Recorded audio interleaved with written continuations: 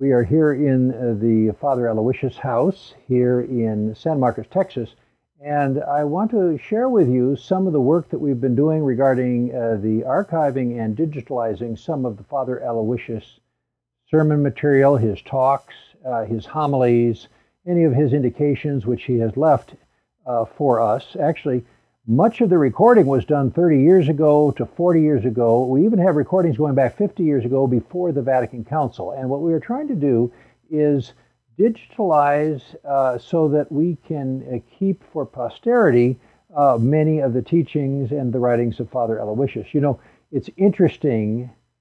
We've heard stories of Father Aloysius, but it's interesting, and even more interesting from my perspective, to listen to what Aloysius says himself. What did the Father Aloysius that we hear about, what did he say about world events? What did he say about how to work the spiritual life and how to get better, closer to Almighty God?